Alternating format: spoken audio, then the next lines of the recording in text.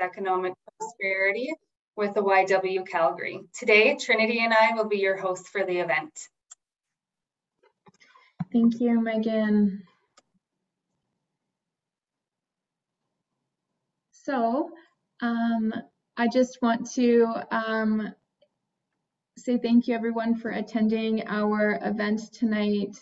My name is Trinity and I am a Healthy Relationships Community Animator with the YW Calgary. Before we go any further, I would just like to recognize a land acknowledgement. So, as we gather today virtually close to the merging of two rivers on the traditional territories of the Blackfoot and peoples of Treaty 7, including Siksika, Piikani, Kainai, Tsuut'ina, and Stoney Nakoda First Nations, including Chiniki, Bearspaw, and Wesley First Nation. The city of Calgary is also home to Métis Nation of Alberta, Region Number 3. And I just also want to acknowledge that we are gathered today virtually to ensure the safety of our viewers and of our guests as we continue to experience the COVID-19 pandemic. So thank you all for your patience as we navigate this virtual world together. Thank you, Trinity. So in Alberta, November is Family Violence Prevention Month, and it's an opportunity for us to continue raising awareness of this critical issue and to advance YW Calgary's work to prevent and support families impacted by domestic violence, to help women gain control of their lives, achieve economic security, and live free of violence. YW continues to support and to promote social change by partnering with donors, government, social service agencies, and community members. To extend opportunities for women by providing supportive emergency and transitional housing, access to our shelter, outreach and counseling for those who experience abuse, as well as for perpetrators.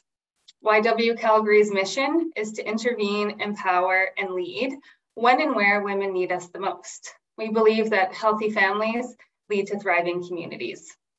We are very excited to host this virtual webinar today as active agents of change during Family Violence Prevention Month.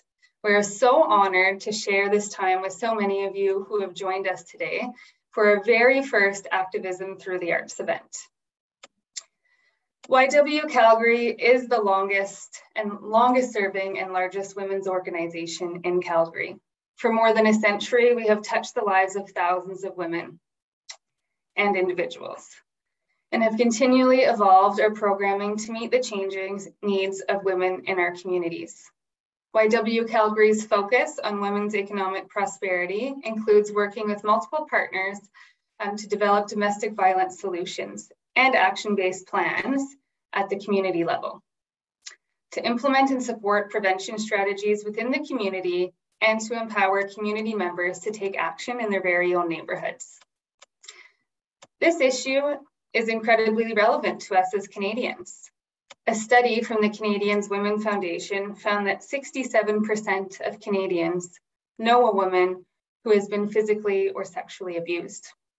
Additionally, the Calgary Police Service responds to approximately 30,000 domestic violence calls per year. The reality of domestic violence and gender-based violence against women in every quadrant of our city. It's becoming educated and aware can be the first steps we take to becoming activists ourselves. At YW Calgary, we contribute to creating safe communities by leading a commitment of violence-free living in our city. When women feel safe, they are able to thrive in their relationships. We aim to empower women to pursue their ambitions and to participate equally and meaningfully at all levels of economic decision-making, and to focus on wellness and healthy relationships with the intention of thriving. So for this evening, we wanted to bring our community together by highlighting the incredible works of two local artists and how each of them have used their gifts and their platform to educate about the realities of domestic violence and gender-based violence. Firstly, we'll be hearing from Miriam Ijaz, an independent filmmaker who will be screening her short film, Purple Kisses, with us this evening. Purple Kisses is the story of a young woman desperately trying to navigate her life through an abusive marriage and without any support from her immediate family. Purple Kisses has also been selected for awards in multiple film festivals, including the International Film Festival of South Asia, Liftoff Global Network Toronto, the Stinger Awards, the Mosaic Film Festival for Arts and Culture, Sunfest International Short Film Festival, Vesuvius International Film Festival, and Fentress Film Festival. And finally, we'll be joined by Claudia Chagoya, an interdisciplinary artist whose practice explores topics related to gender-based violence and her socio-political background, having been born in Zacatecas, Mexico. Claudia is a highly educated and renowned recipient of many awards, grant programs, and has had her work exhibited internationally. We are so grateful to have her join us this evening and for her to share with us her journey and highlight her most recent project, A Rose for Remembrance, which can be found at the Ledge Gallery in the Calgary Arts Common. Throughout the event, we welcome you to post your questions to our guests through the chat function. We wanted to let you know that you can pop out this chat window on screen by clicking the chat icon box at the bottom of your screen. We will be asking these questions during the second half of our event during our Q&A period. So before we hear from our guest speakers, we want to thank you all so much for being here today. We need your support to create a community committed to violence-free living in Calgary. Activism through the arts is impactful in prevention work, and all of you here today are supporting meaningful change in our communities. Without further ado, I'd like to introduce you to our first guest speaker, Miriam, who will talk about her journey as a filmmaker, followed by a preview of her film, Purple Kisses. Take it away, Miriam. Hi, thank you so much for having me for this event. It's really, honestly, just a great honor. As we were talking earlier, like I didn't know that much about YW, but I've gotten to know so many things about it, and the like bringing the film and you guys showcasing it, and then all the services you have, I think it's just such an amazing thing, and I hope people really get to see that today and reach out to those resources if they need it. Thank you, Miriam. Yeah, we are just so thrilled to have you here and to be able to showcase your film. So as you begin, I would just love to know if you can share with us a little bit more about your journey as a filmmaker, or what led you into that kind of artistic expression. So film has always been a huge part of my life. Like growing up, my dad loved all movies, so I've been watching films since I was really young. I also found out like recently my granddad was a huge film lover as well, and this is back in Pakistan, where he would like go to all these different like theaters, and it wasn't like that common, but he would just go to watch films and stuff. So I think it's definitely something I just love. But I think the thing that attracted me to film was the way it changed my perspective on the world, because I grew up in the Middle East. And so it was, my life was just my home, my school, and I didn't have that much exposure. So the only exposure I actually had was through films. So it was just really great to be able to see all these different worlds that were created by all these different people. So I think it was always something I wanted to explore, because storytelling is a huge part of my life. I've been a writer since I was like very young. And I think I'm a very visual person. So those two things just kind of came together. So with film, it's something I wanted to do since I graduated high school. And I applied to SAIT at the time, and I didn't get in, and I felt like I wasn't ready for it. So I kind of went and did a degree in English. And I think in those years, I was really building myself and growing and getting to know myself and understanding what's important to me. But I remember before I graduated, I was like, I have to try and explore filmmaking. Like I cannot just like not try it. What if I could do something with it? It was just a lot of fear that was holding me back, but I had to face it. So that's how I started. And I was really lucky because I got selected by this mentorship program called Herland. The program basically gets 5 women from different like sections, so like cinematography, writer, director, and then editing. And then if you get selected, I got selected for the writer director. And then if your film gets selected, you get like free equipment, you get a cinematographer, then you can bring your team, and you get mentorship. So that was actually how Purple Kisses was able to become possible. Before that, I worked on a few other films to get some more experience, just like be in that environment to get used to what a film set looks like. So that's how I started, and that's how I think so far film has been for me. Yeah. Thank you so much, Miriam, for sharing, and what an incredible journey you've had, and an incredible career so far, even though you're still so young. I would also love to know, you started and you had this opportunity through a grant program, but really, what was the inspiration behind the film Purple Kisses, and why did you want to share that kind of a story? So I think for me, like I'm Pakistani, so I have a South Asian culture. Abuse and all these things are that they are common, and they're not talked about. Like, they're really taboo topics. I also, with my degree in English, I have a minor in women and gender studies. So that getting that minor really opened my eyes to a lot of things. And I think it made me realize how important these issues are. And I think with Purple Kisses, because it's a poem I wrote like 3 years before I made the film, so in 2017. And it was just something, because I was into poetry and stuff. So when I was going to make my first film, I felt like it had to be something that meant a lot for me, so that I can really put in my everything, because it's so hard. Like film is hard, especially when you're starting out, because you really don't understand what's happening. And I'm kind of a perfectionist, so I'm like, it needs to be perfect. Nothing can. So I kind of tend to stress myself out a little bit.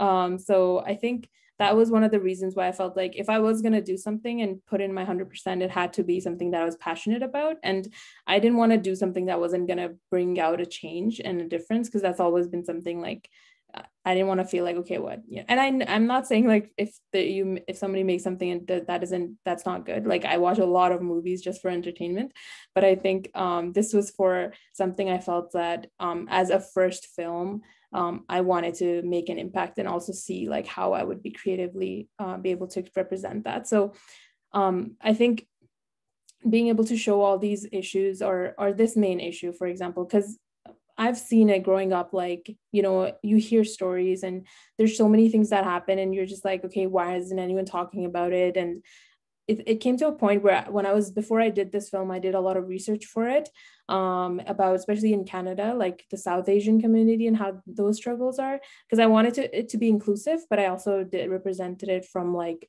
a South Asian perspective.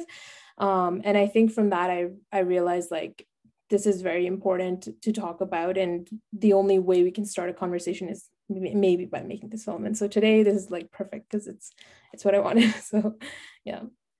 Awesome, thank you. And I just have one last question before we actually watch the film itself. But I would, what is really your hope for those attending today, and what kind of message of encouragement would you like to share with them?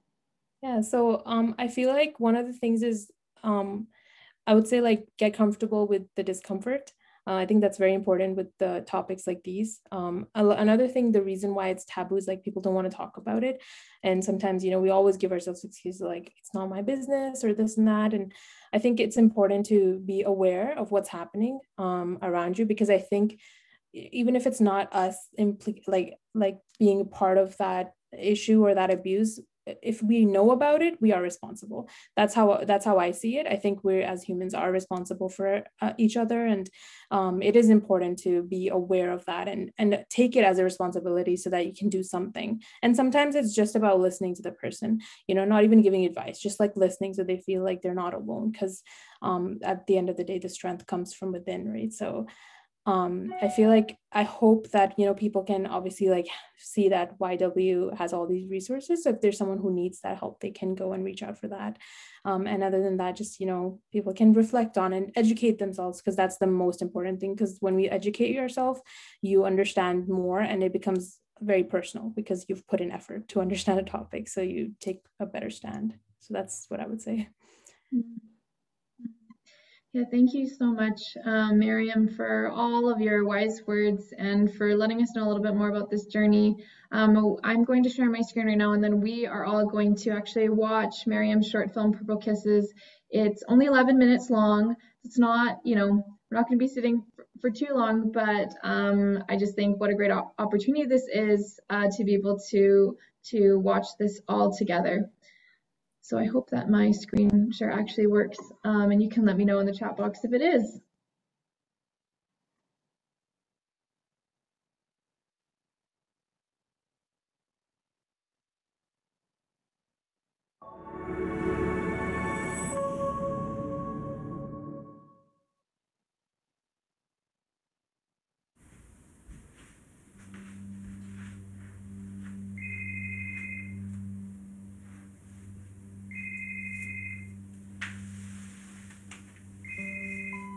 अस्सलाम वालेकुम बेटा, क्या हाल है आपका? मैं ठीक हूँ अम्मी। क्या हो रहा है मेरा बेटा? कुछ नहीं, बस अभी बिरयानी डाल रही थी। अच्छा, माशाल्लाह, बिरयानी बनी है आज, हैं? और कुछ नहीं, आप सुनाएं, आप कैसी हैं? अल्हम्दुलिल्लाह, मैं बिल्कुल ठीक हूँ। मेरा नवासा कैसा है? वो भी ठीक है। अच्छा बेटा, मैंने आपसे एक बात करनी थी। मैंने हसन को फ़ोन किया था लेकिन उसने उठाया नहीं। उस दिन आपके अबू को गिफ्ट किया था उसने, तो मैंने कहा कि उसका थैंक यू क्या देती हूँ। अच्छा अम्मी, वो शायद काम पर बिजी होगा। जब वो घर आए तो मैं उसे बता दूंगी। अच्छा चलो ठीक है मेरा बेटा, अपना ख्याल रखना। अल्लाह हाफ़िज़ अम्मी।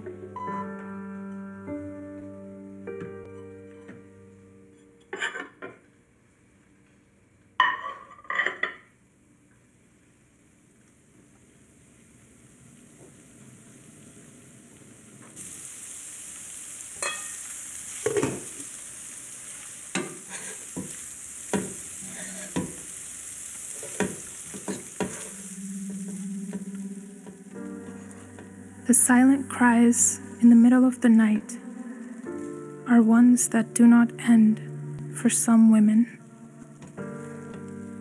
Every morning, she wakes up tired.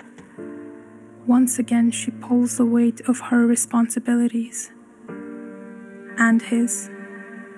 She cooks, she cleans, she bathes the children, and then she sleeps. But right before her eyelids close, her man showers her with kisses, ones she wasn't waiting for, but expecting, and hoping that each kiss would be lighter than the one from the night before. Her kisses are not pink. They do not smell like rose petals. They do not feel like love. They taste like alcohol. They smell like aftershave and cigarette smoke. And they feel like whips. Because every night he gifts her a purple kiss. These kisses that we dream of, some men tat them on their women's face, her back, her arm, and her waist. If only they weren't purple, we too would want to be tatted with kisses. Those proud marks of intimacy. But the tattoo that he places are marks of hate. These are more than just rhythmic tappings. They are a daily chore to make sure that she never, ever realizes her true worth.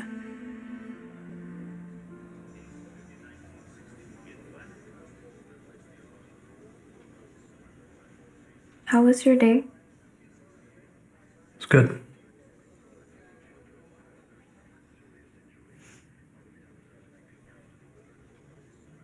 Did you get a call from Ummi today? I don't know, I was busy.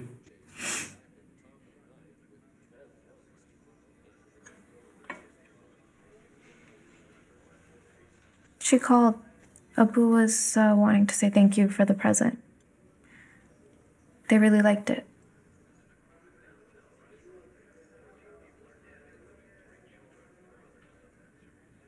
Are you gonna call them tonight? I'll do it tomorrow. खाना खा लूँ अभी.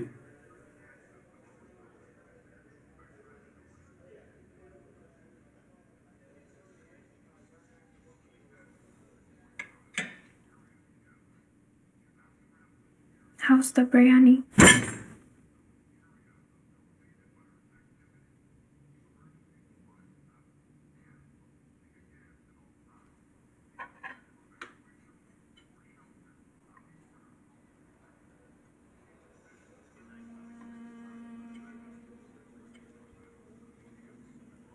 Is everything okay?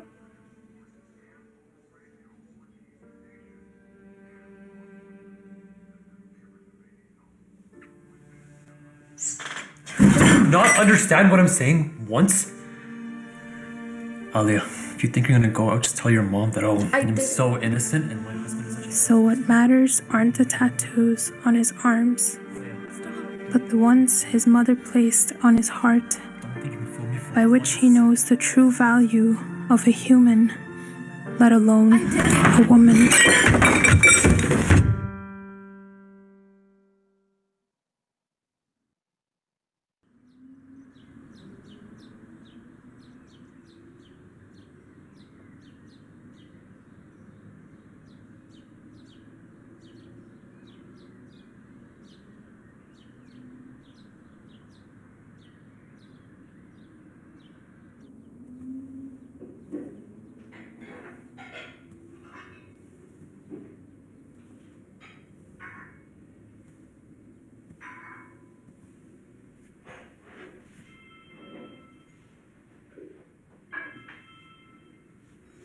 Ji aunty Tuesday पहुंच जाएंगे आप असल में aunty Monday ना ऑफिस में क्लोजिंग है वहाँ से निकलना थोड़ा मुश्किल हो जाएगा जी अरे आंटी शुक्र है क्या बात है इसमें तोहफा ही तो है बेटा ही तो आपका मैं जी अरे इतना तो कर ही सकता हूँ जी आंटी आलिया उठती है तो मैं से कहता हूँ आपको फ़ोन करें जी अंकल को मेरा सलाम देना आप अब ध्यान रखो अपना जी अल्लाह हाफ़िज़ Your mom.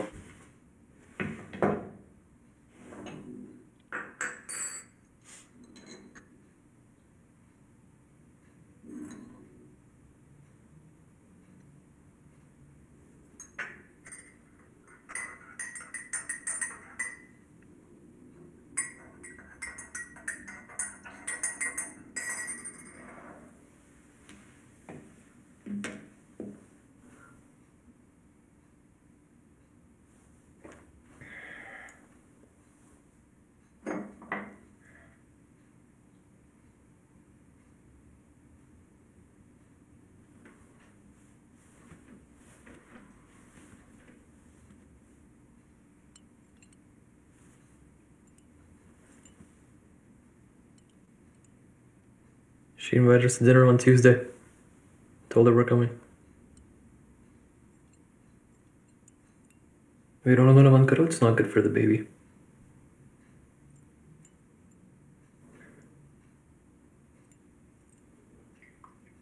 Also, booked your doctor's appointment at 4 today, so there Anna.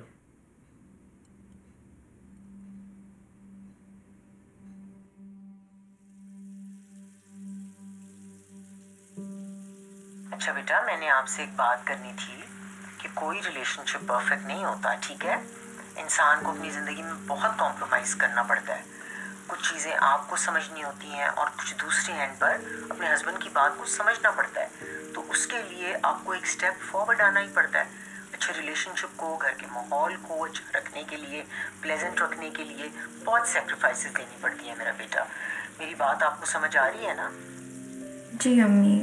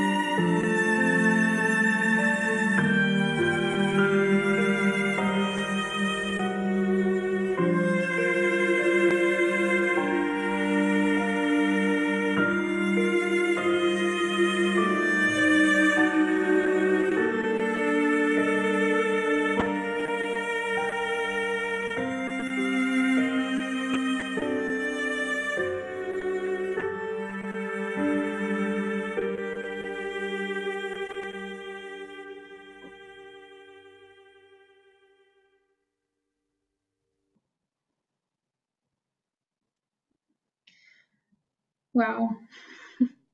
Thank you. I'm so grateful that we've all had the opportunity to learn about the real implications that domestic violence can have on real people through this film, and it's truly been an eye-opening experience as we get to learn to be better listeners and empathize with those around us. So thank you, really. Thank you. So next up, we are introducing our second artist of the evening, Claudia Shagoya, and she is going to, she's going to take over. Thank you very much. I would like to thank the YW Calgary for hosting us and having these awesome conversations. Yeah, Mariam, that movie was very, very beautiful and moving. And there's a lot of things in common, I guess, with Mexico and other parts of the world, with Pakistan and Canada in regards to gender violence. So yeah, I think I'm should I start sharing my screen? Yep. Just give me a second here. Okay. Oops. Okay.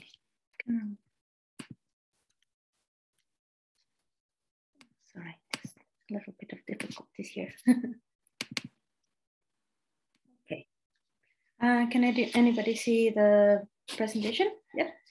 Awesome. Okay. Yeah. So I'm going to introduce a little myself a little bit. Trinity already did introduce a little bit of my bio. Well, I'm Claudia Chagoya. I'm from Mexico, and I'm a multidisciplinary or interdisciplinary artist, and I really enjoy working with sculptures and diverse kind of materials. I usually use textiles and rose petals and paper casting, and also other kind of traditional materials as drawing, printmaking, and yeah, like other kind of sculpture kind of work. So the work that I'm going to be presenting, it's a little bit of my journey through the arts and how I came up with my current project, the Rose for Remembrance. So yeah, so the first work that I'm going to introduce to you, it's called Unweaving Foundations. So my whole practice talks about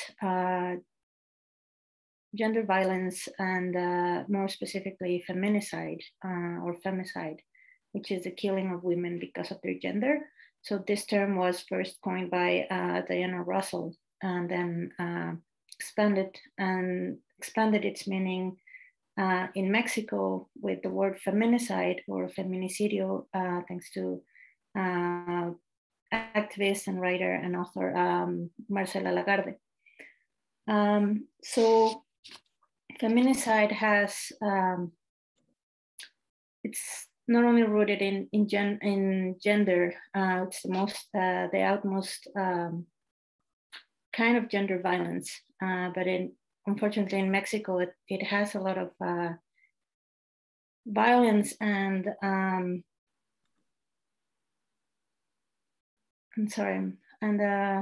also re-victimization of these women through media and society. So it's a very complex matter, as well as the way people grieve these cases or these victims. It's like an open wound, a constant open wound due to, as I said, re-victimization of the media and the impossibility of getting justice from the system in Mexico. So there's a lot of connections with Mexico and Canada in those regards with the missing and murdered Indigenous women, girls, and Two-Spirit people. So that's why through my practice, I try to create those links and conversations with other communities. So this first work, Unravel Unweaving Foundations, it's made out of rebosos, which are traditional shawl, a rectangular shawl from Mexico, which had a lot of connections with gender, but also with death. A lot of my practice has to do with grief on these matters. So rebosos are a very important part of my work when I work with textiles, because they're very close and in close connection with women and gender roles as well. For example, they were used not only for covering from the sun or the cold, but also to carry babies or carry big bundles. And also they were connected with grief with a specific kind of rebozo that it's called luto de aroma, which are traditionally from a city called Tenancingo de Degollado in Mexico State. So in this particular town, those luto de aroma rebozos were used as shrouds. When women didn't inherit them to their daughters, they would be buried with them. So they were a very precious piece of textile. And not only because of all these meanings, but because they were weaved, very specially weaved and treated with herbs and plants. So they had a very subtle smell that never leaves a textile. So it has a lot of those very meaningful connections with death and women. So this project on Women Foundations comes from the idea of pondering on how one death affects deeply the interactions of families. So looking at this fabric, the rebozos, as Mexico's infrastructure, this is a representation of the map of Mexico. So the cutting and pulling away of threads is in a repetitive manner. It's a representation of the murders that, because it's so constant, this violence is so constant, it just weakens the whole structure. So that's the idea of this process of creation of the work. So I don't know if you can see better with this one, but if you go to my website and click on where the photos of these pieces are, you can find a video that you can watch later, that you can see the whole process. So the idea was to have these fabrics and completely unweave them, just leaving the silhouette of Mexico. So the more obscure parts of the country are actually just those two parts of the fabric that are like crossed, right? So what I did was to take away the vertical threads out of the fabric, and for highlighting these states, which were the ones that had the most cases of feminicide in 2018 in Mexico, I had to unweave the vertical ones. So it made this piece very, very fragile. And still, I don't know, it has like a very, textiles are very nice because they have this really awesome kind of quality of like, you want to touch, right? And grab you into that, see how they're made, right? So another important thing to mention about this work is that it has aromatic component to it. So what I did with this piece is that I made a kind of like a perfume that accompanies this piece, which is made out of copal, which is a tree resin that it's commonly used in Mexico as an incense to purify spaces or cleansing. So it's very similar to how sage is used here as for smudging. So that's copal. That's how we use copal.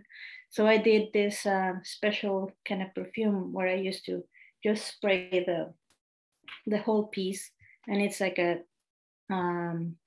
it drags you into the piece, drags you into the work and see it more closely, but also to connect deeper, because you're not only experiencing the work through your eyes, but also through your other senses. So that was the idea of that, and also to, in a way, cleanse all this violence that the work is representing again.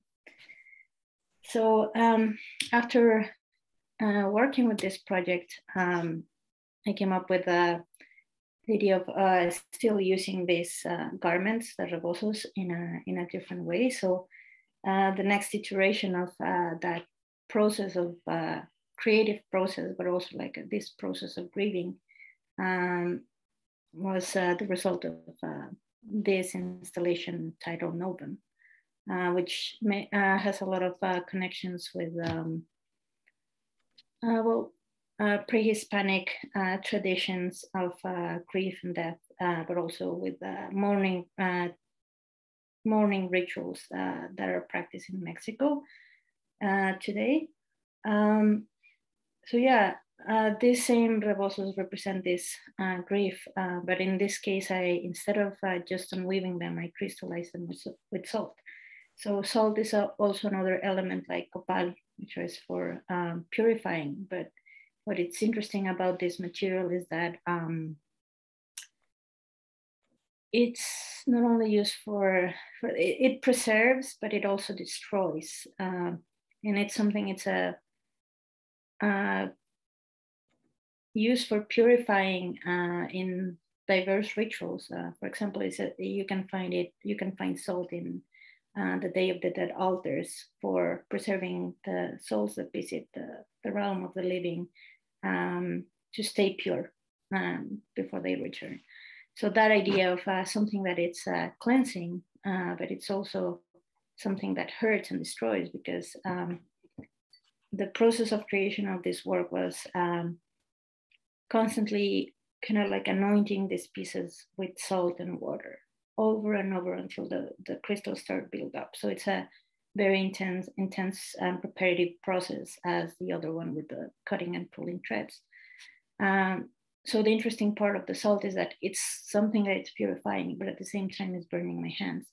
So it has a lot of these ideas of preserving and destroying, but also this very bodily function that it's, I don't know, the pieces in a way, they look like bones and hair. So it's something that also it's cleansing and purifying, but at the same time, it's freezing in time. So it's going also to represent those cases of feminicide, which the statistics are very high. Right now, it's 11 women murdered daily in Mexico. So each day, just those cases just push the other 10 from before and push them and push them. So it's just freezing this grief. So it's kind of like a perpetual state of grief. That's what I was trying to represent with these pieces. So I think in this work, you can see better that thing that I was talking about of how it's like a reminiscence of hair or bones or yeah, kind of like a memento of these bodies. So they represent these bodies. This other piece that was part of that installation, it was a collaborative piece because besides presenting all these very difficult topics to the viewers, it also invited them to add kind of like a little prayer or thought for the families that are grieving. So the idea of this piece was to have the same rebosos, but all completely unweaved, so they look like hair, submerged in water through the duration of the exhibition, where the families can just come by and add a pinch of salt in sympathy for the grieving families. So that's I think that's one of the steps that guide me towards a more community engaged kind of practice. I also want to mention that this work was accompanied by audio. So that's something that I really like as well, having those other components, not only just visual, but something else that drags you kind of gets the viewer like to a deeper understanding or a deeper connection with the work. So this audio was a mixture of prayers offered for this Catholic ritual, morning ritual from Mexico, that has its roots to this. This ritual is called novenario. So after a person is buried, the families and friends pray for 9 consecutive days, all these prayers. But what I did was that I compile all these different voices into like very silent whisper where you cannot really distinguish what they're saying, but you can just understand one of the phrases, which is "pray for us." But it's conjugated in the feminine voice, so it's also representing this constant grief and this impotence from all these injustices. So after that work, I was still trying to figure out how to better represent the people, how to commemorate them. So another exploration was trying to talk about the statistics, because as I mentioned, today it's like 11 women murdered daily. So how can I tackle that big number through my art and like involve the community and mourn together. So this project consisted of tiny embroidered roses that represented the statistics. So it was a very performative work as well, because I started it on October 13 of 2019, just before the pandemic. And the statistics to that date were 10 women murdered daily. So every day from October 13 to October 12, October 13, 2019 to October 12, 2020, I embroider 10 roses daily. But in April, when the pandemic hit and all this violence started to escalate everywhere, in Canada, in Mexico, all around the world, I changed my embroidery to 11 roses daily. So by the end of this project, I ended up embroidering 3,855 roses. That it's kind of like a visual representation of all the women that lost their lives to gender violence in that year, but also in a way to commemorate each of them. So it was a very painstaking project, but it was also tied to that ritual kind of practice of repetition. And repetition is very important in my practice because it's a way to find meaning for me, find meaning of this difficult topic, this difficult situation, and how I approach grief as well. So this is a view of the complete embroidered piece. It is 6 feet by 5 feet. So it's a very huge kind of like blanket. It's actually displayed in a different way right now at the Arts Commons. If you're interested in watching it, I have my current project, but also some past projects installed there too. So yeah, it's that piece took me to that idea of how to commemorate and how to involve families more into this kind of projects. So after that, I started experimenting for my current project, A Rose for Remembrance, still with the rose, but going directly with the actual flower. So I first started doing those experiments in 2020. At the same time, I was doing the embroidered roses. So it is something that I've been doing actually since high school. I've always been very passionate about pricing flowers and preserving flowers, but until now, it's when I started doing it more, let's say more professionally or more frequent at least. So I started just revisiting those ideas that I've been doing when I was like an adolescent. And I started incising words into the petals, not really painting them, but incising them. So I started by doing with a needle all these little points to make letters or designs, and then press them. And I was, until that time, it was just there. I wasn't sure how this project was going to develop, but these were one of the first experiments. And something that attracted me a lot of this kind of work, it was how it shined through the light, because that red petal that says empathy, without a light source in the back, you cannot really see that it has anything written. So it's very beautiful when you put them into the light, you can see the words, and it kind of glows a little. It's a very interesting effect. So I started working with those light sources as well. I started pasting them on windows, still working with the letter, still working what the words would say, and also trying to figure out all this, how this is going to fit with my research topics about gender violence and feminicide. So it led me to my current work, which is this one, A Rose for Remembrance.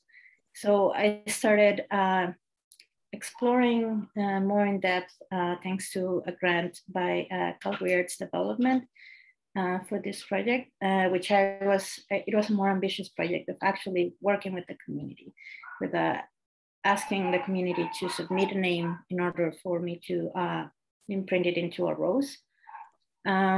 So yeah, for this project, I selected pink roses, not only because it's easier to read the names, but because of all the meaning that it has behind it. So it's a symbol for representing women. It's a symbol for eternal love or eternal memory for someone that it's been lost. So all these connections, they draw me into incising pink rose petals. So with this work, my aim is to work with families and individuals to commemorate women, girls, transgender women, two-spirit people, and people who identified as female that were lost to gender violence. So what I'm doing with this project is that I collect names, dates, and a short memory of the person to make it into this in-person memorial, but also an online memorial through my website, which is still in construction, that part of the project. So this is a little bit on how they're installed.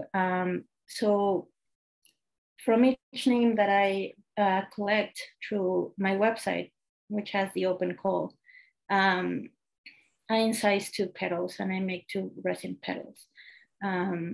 So one of them goes to this installation, the one that it's at Arts Commons. This is a prototype, and the other one goes to the family. So this is how I present them to the families, with a cedar wooden base that holds the little piece. So yeah, so it's a very intense and detailed process as the rest of my artwork, because it takes a lot of time for incising the names, for pressing them, for sealing the petals, for encasing them in resin, for cutting the edges so it looks better, making the holes and doing the installation. It's a long process that takes a lot of different meticulous steps. And also I want to mention that this project has been guided throughout this year by traditional knowledge keeper Cheryl Chagnon-Riais, which she led this project into a more healing kind of path. Because I don't know if you noticed, but in my previous work, it was very focused on showcasing the grief, but not really having this path of healing, which it was very great to have Cheryl guiding this in a very respectful way to work with Indigenous community, but also to having this alternative to all that pain, right? It's still very painful, and still very painful even thinking about happy memories with or lost loved ones. But it's a flower offering for them. It's a way of caring, of remembering and commemorating. It's not precisely going to avoid all these horrible cases, but it's remembrance of these women, and that we care, and that we're trying to work with the community, right? So yeah, I think that's really my presentation. I have that open call in my website. If anybody would like to collaborate, they can also you can also contact me through my website or through my Instagram, and then you can see all the information. The name, the dates, and the short story are actually optional. Sorry, I'm losing my words. So they're optional. So if people don't feel comfortable sharing the name for the installation, they can just opt for another variation like anonymous or name not disclosed, or however they prefer. But the petal for the family would have the name, and that wouldn't be like showcased in the gallery, but still will be commemorating this person. Also the dates and the story, it's like optional. It's we're trying to commemorate, not opening more wounds, but trying to giving like this token to the families. So thank you very much for listening. I don't know if that's more than half an hour talking. Thank you so much, Claudia. Honestly, that was so incredible. And, appreciate as well, the offer for, people to also contribute to the piece as well. So that's an incredible opportunity. And honestly, your piece just demonstrates the realities of gender-based violence in our community and across the globe as well. So it's incredible to see the lives of those impacted by gender-based violence being honored in this way. And remember, to everybody who's watching, you can view Claudia's installation at Art Commons in person until January 22nd. And so before we move into the Q&A portion with our speakers, I just want to thank everybody again for watching today. Your support raises much needed awareness for YW Calgary's programs and services that help thousands of women and families each year. If you'd like to make a donation, you can click on the link that was just shared in the chat box.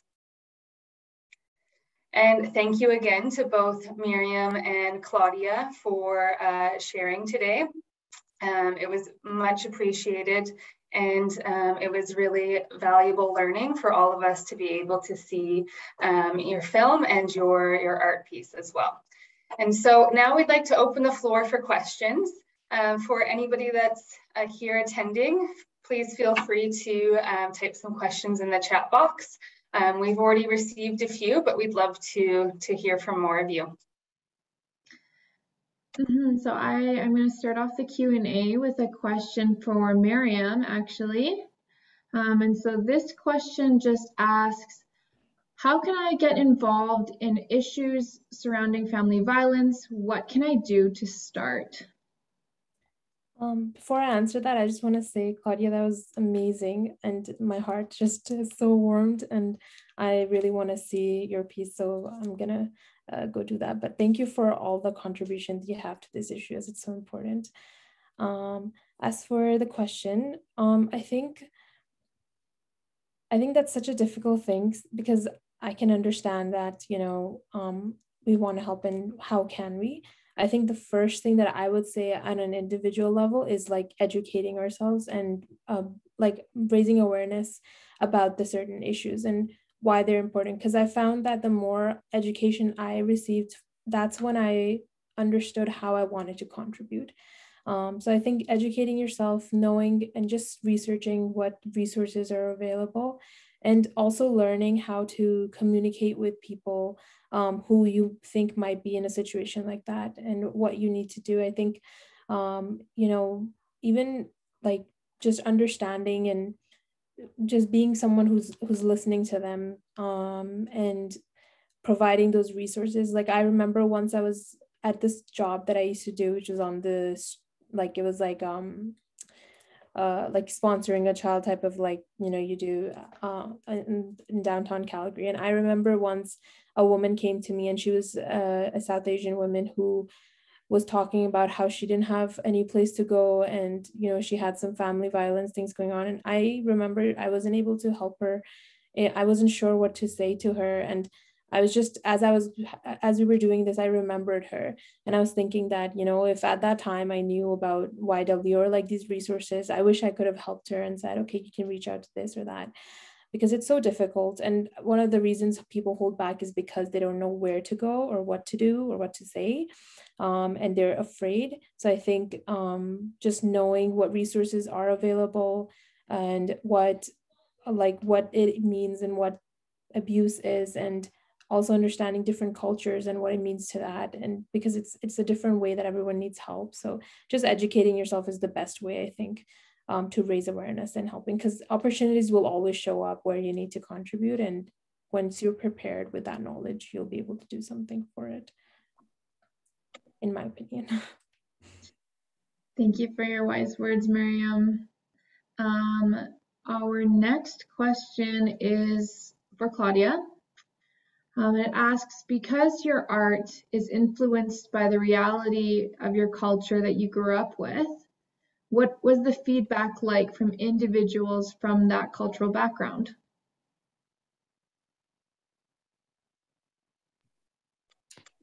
You mean by like exhibiting, I guess by exhibiting the work in Mexico or something? Unfortunately, I haven't been able to showcase my work, this current work in Mexico yet, but I've had conversations with other artists, and it's been a huge learning experience,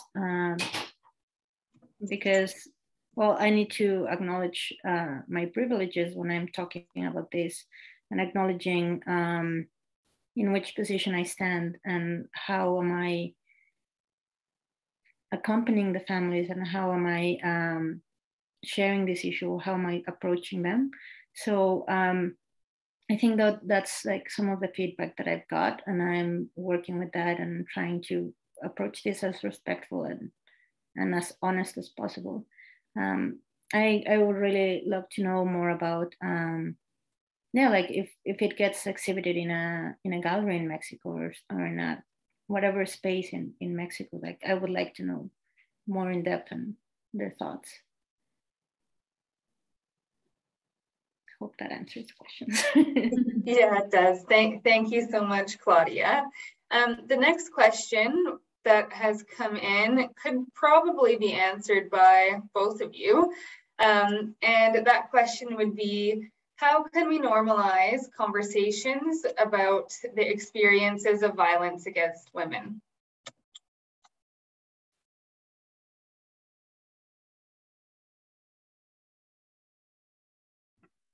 Okay, I'll answer that. Sorry, do you mind repeating the question? Yeah, how can we normalize conversations about violence against women? I feel like the only way to normalize that is by talking about it more and more. Like I feel like sometimes people can get defensive and kind of like, oh, this is approached in a certain way.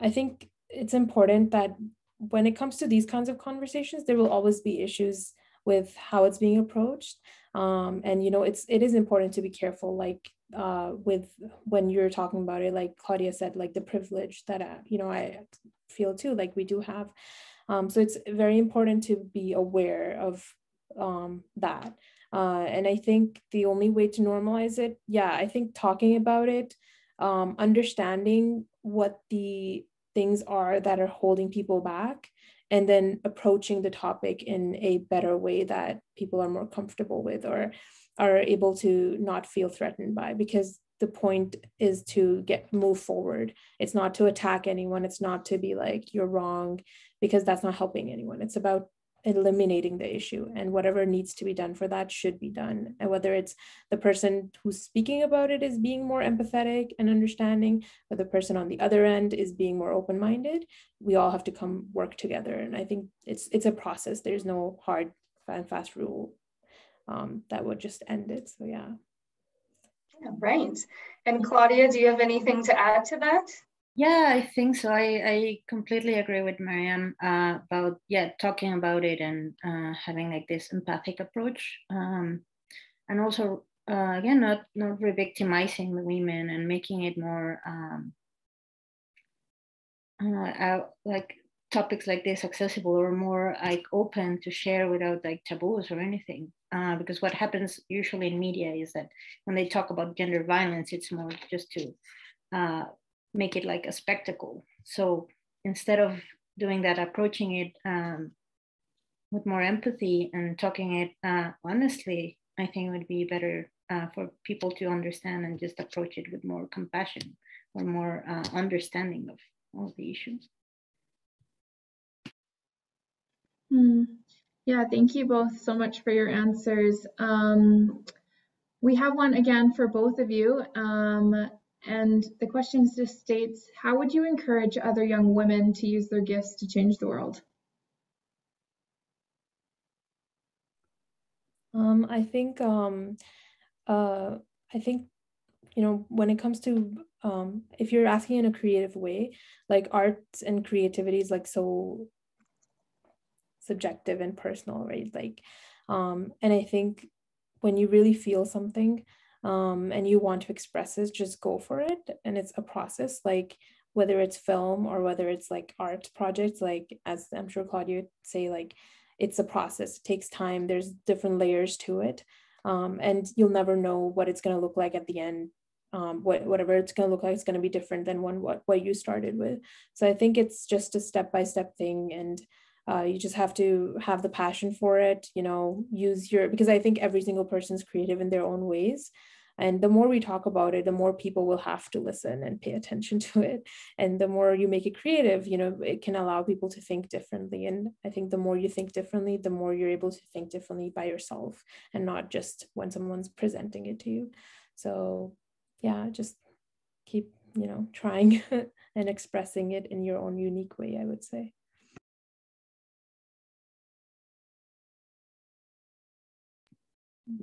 Just to repeat the question is how to inspire, or how would we encourage young women, is that?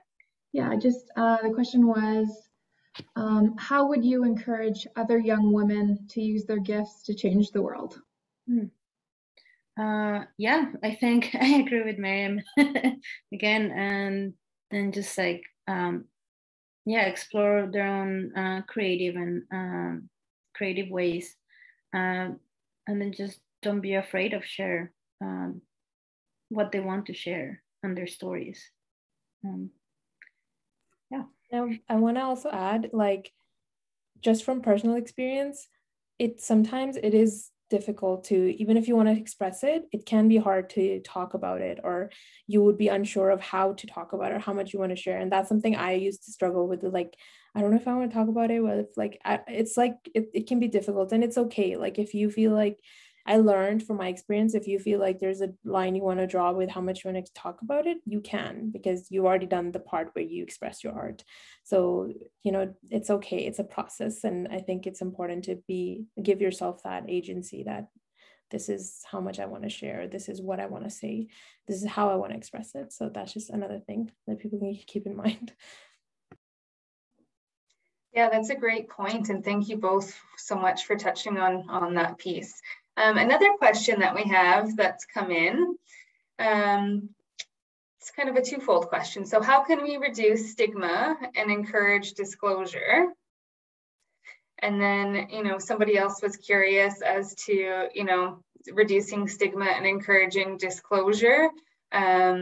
especially like in the context of culture. So if it's considered inappropriate in the person's culture to talk about these things, how can we reduce stigma and encourage the disclosure?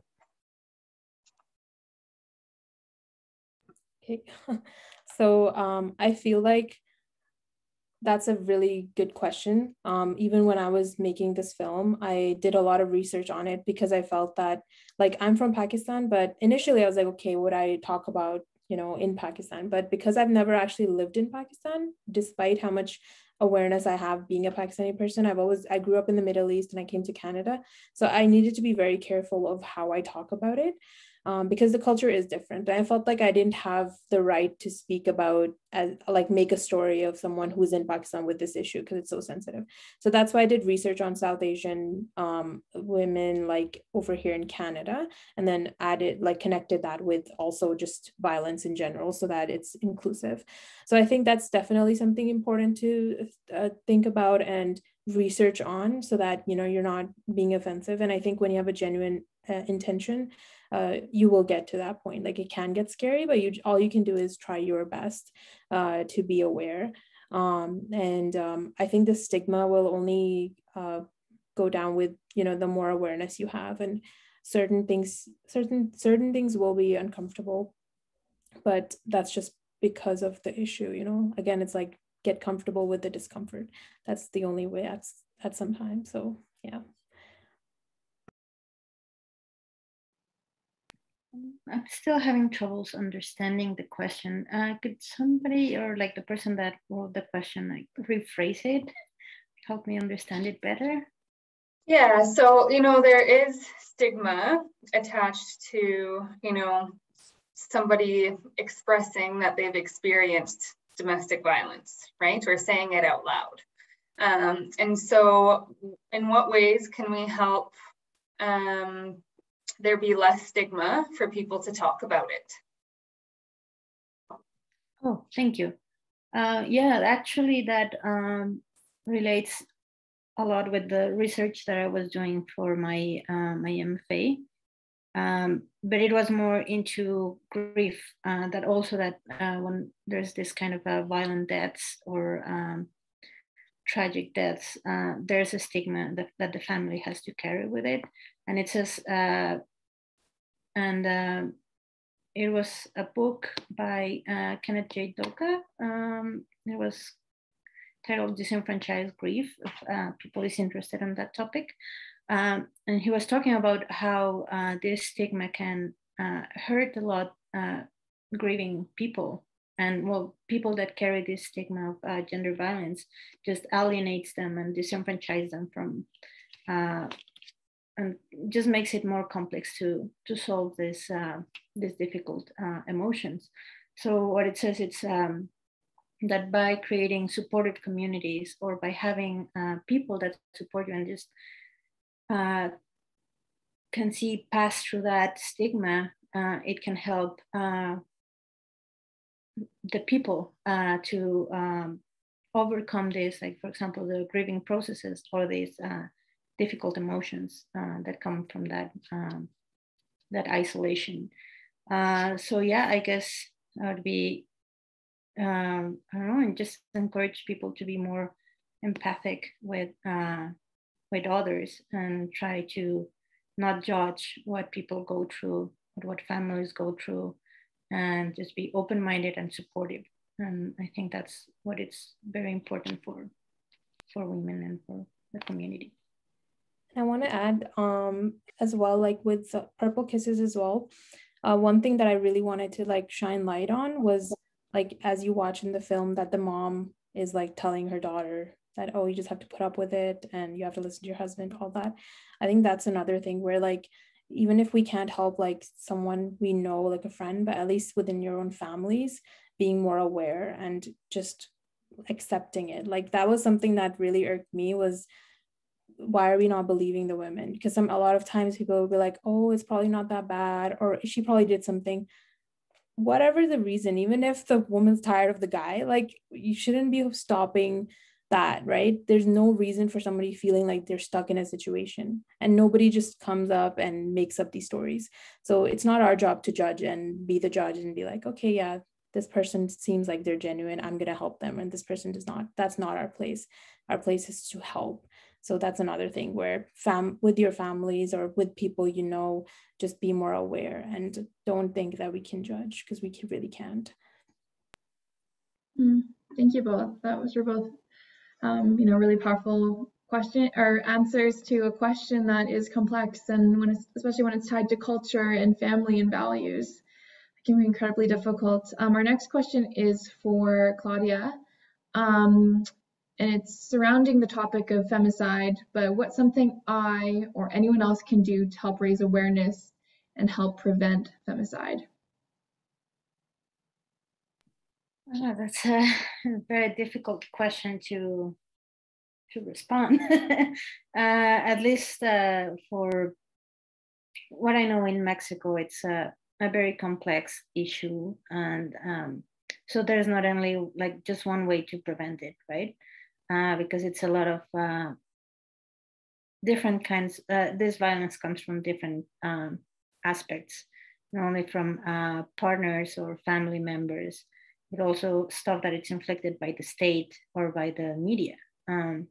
So yeah, it's a lot of the work that it's been happening is just like standing with the families, standing with the activists, with the women that are fighting and they're asking for justice, support those communities. And I think it goes only not only for the feminist movement or other kind of movements, I guess.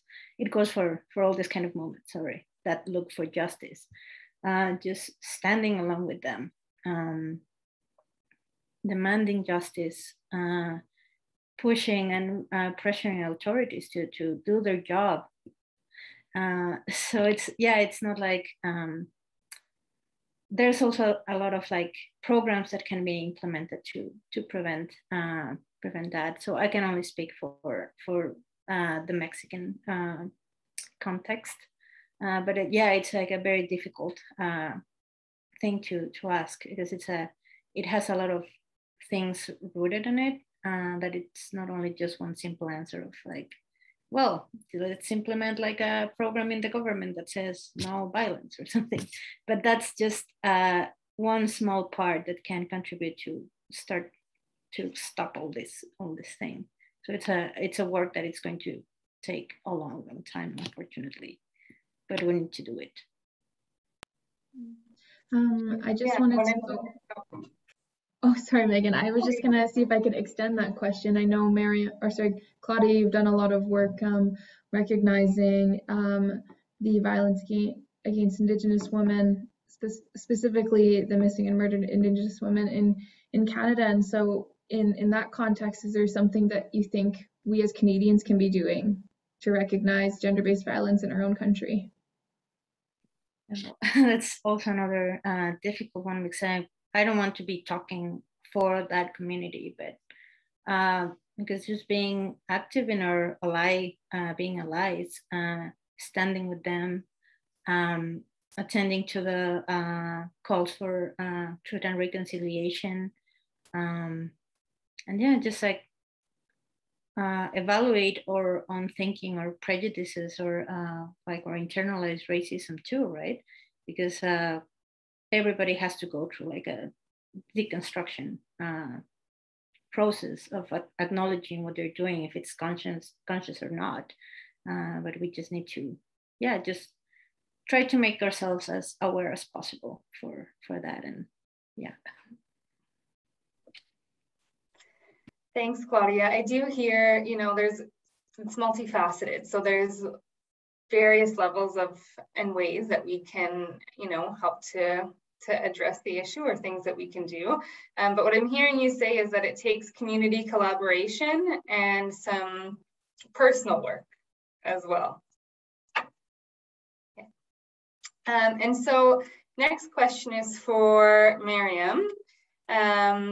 It's related to, your film, Purple Kisses. And so the question is, how do you imagine what happens next to the characters in your short film? And will we be able to have a link to the movie on YouTube? Okay, so the movie's not on YouTube yet. I do plan on at some point posting it there. And when I do, I will share it with you guys as well so you can share it. As for the characters, I think, what do I imagine? Well, honestly, it's actually changed over the course of since I've made the film. At first, I was like, okay, what's happening? But I think the more knowledge I had, the more awareness I had, and the more empowered I felt like my characters also changed with that in my mind. So I would like to imagine that Alia puts her foot down, tells her mom that you need to become more aware, and I'm getting out of this situation. I do. This is a very sensitive thing, but I would do say it with a grain of salt. But I think every relationship is different, and there are times where you can work through a relationship and work through issues. But it is like I wouldn't say, like, I think growing up I've learned a lot. Like, I think when I was younger, I'd be like, no, there's only one way, but every relationship is different. So I think it is something that, if Alia and Hassan decided to work through, and Hassan realized that he's being a piece of shit, then, if there is some change that can happen there, that's possible too. Or, Alia realizing that, if she has the support from her family, and they understand that, this wasn't the right thing, because nobody should stay in a violent situation. And marriage, especially like from my culture and my religion, like what we're taught, it's a protection, it's like a happy thing, it's a beautiful thing, it's not something that should be like negative. So I think a lot of the narrative in my culture is like, oh, you're married, that's it, like that you can't get out of it, and that's not true. And I think people who push for that are people who just don't want to acknowledge that there's a lot of issues. Like, even when making Hassan's character, like, that was probably the most difficult character I wrote, because I had to empathize with him, and I really didn't want to, but I had to. And I think in that process I was like, okay, there's always, everyone has a story. The point is, doesn't matter what your story is, abuse is not okay. You have an issue, go get help, see a therapist. Like, you can't react to it by being violent. So I think I can't say, I don't want to actually just be like, this is what's going to happen with Alia, this is what's happening with Hassan. It's a process. So I'm hoping that if I had to say today, they're happy and in their own way, and Alia is safe, because that's most important. I hope that answered the question. Yeah, so happy ending is what you're imagining. Oh, safe ending for this. Safe ending. Yeah. Okay, so there's lots of questions rolling in. Unfortunately, we don't have time for all of them, but I would like to ask you both one last question. And that is, how can I learn about other local artists that are educating the public on social causes like you are?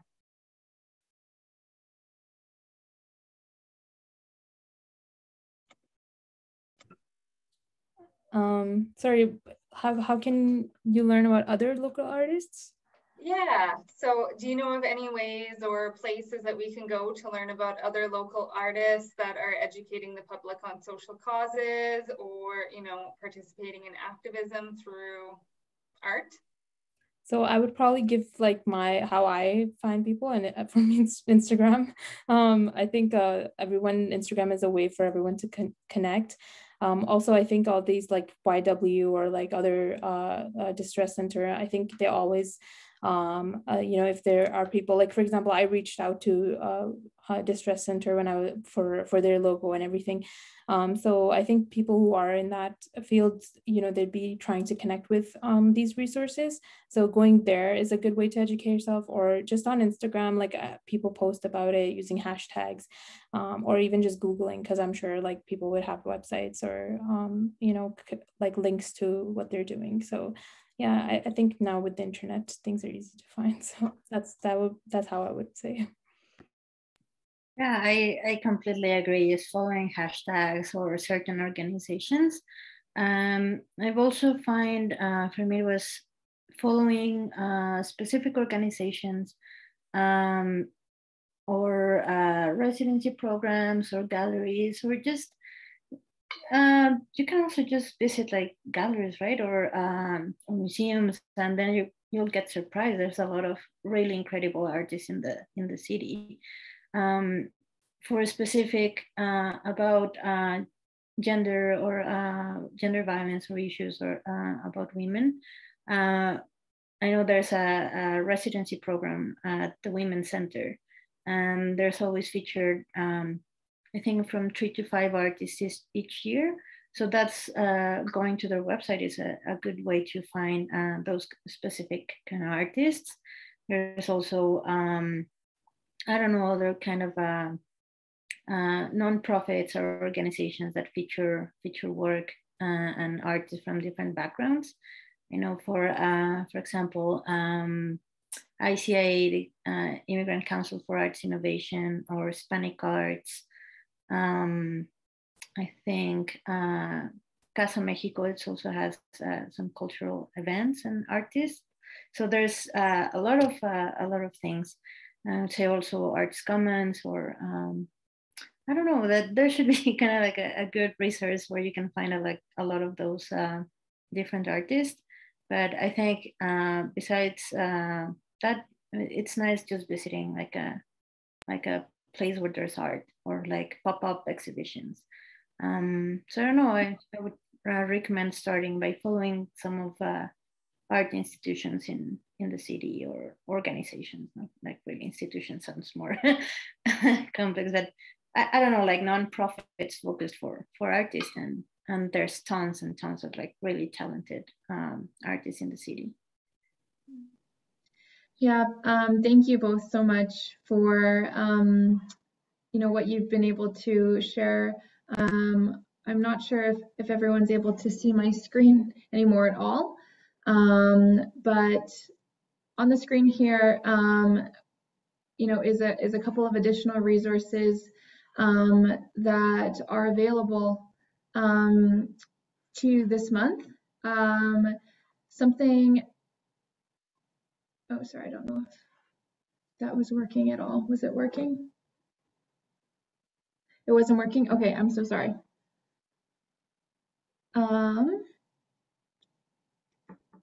Okay, I will just finish up, but I just want to say thank you everyone for all the questions that we shared, and then as well to our speakers who have so graciously donated their time today. Thank you, Miriam, your incredible film, and Claudia, your amazing exhibitions and installations. You both are truly inspirations to our community, and the way that you contribute to family violence prevention through your many creative outlets. I know that this is not the last we're hearing of you or seeing of you, so I hope everyone can continue to keep up with them on their social platforms. And thank you to everyone who's joining us today, walking alongside of us as we learn about family violence prevention through different mediums, and for your own commitment to violence-free living in our city. So as we close, I'm going to put up on the screen some available resources that you can access for the rest of the month of November. And you can continue to follow along with the YW Calgary's efforts through our social media platforms or on our website. So thank you all, and have a very wonderful evening. Thank you, Trinity and Megan. Thank you very much. To everybody, to the YW team, and the viewers as well. Thank you both, and thank you everybody. Yeah, and if you guys want, you can follow me at Maryam Jazz, and then if I do post the film on YouTube, I'll definitely post it there too. So that's one way that you can access that.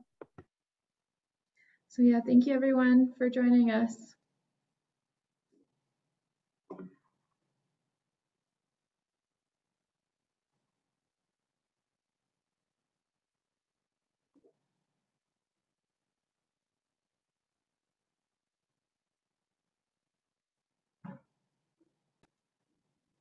All right, thank you both. I'm gonna